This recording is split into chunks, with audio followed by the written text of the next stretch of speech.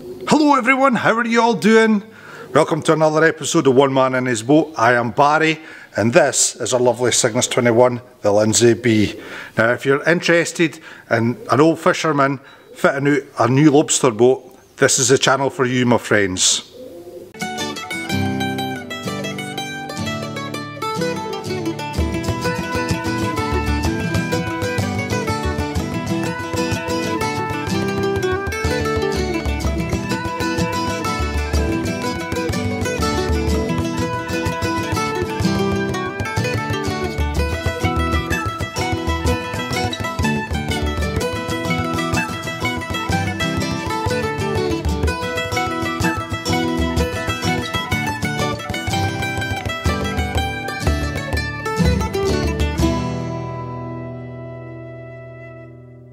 So what we're going to be cracking on with in this episode, well, we're going to finally fit these last two beams, the main beams, the king beams, going the last width of the boat. That's what we're going to get on with. Now, I'd love to make this an information video, however, I simply don't have the internet for it, so I'm just going to keep going the way I've been going with these videos and just film what I'm actually doing.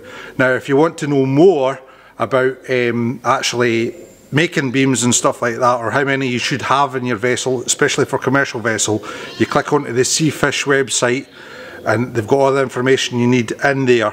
That's obviously for UK viewers only. International, you need to check with your local governments, see how they actually progress with actual how many beams you should have in your boat, etc, etc.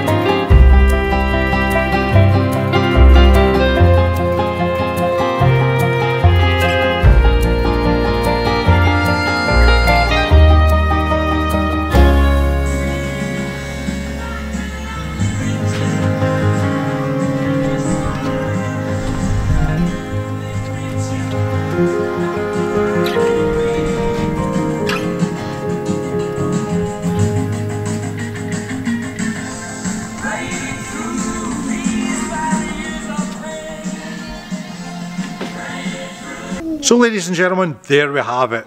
One beam, one full day. We've still got a lot of work to do on it. It still needs its coats of varnish. That's starting with the 50-50 mix, the 75-25 mix, and then straight on with 3 coats of normal varnish. That's before we can fit it. Then we'll have our Carlin beams to put in as well. That's the one that run the length of the boat to actually strengthen these main beams together. So still lots to do. Guys, if you want to see a decent beam making video, I'll put a link in the description below. Leo from Sampson Boat Company. Now this young fella, he is actually tearing apart and putting back together a 109-year-old classic sailing yacht called the Tally Ho. Now, I've been watching this from the start, and this man is an absolute genius, I tell you. But he's a shipwright, he knows what he's doing, how unlike some of us. Right guys, do the usual. If you like this video, please give it a thumbs up.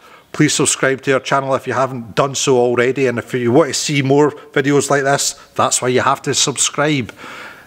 Hit the notification bell and YouTube will do the rest, and we'll see you all in the next video, my friends. All the best now.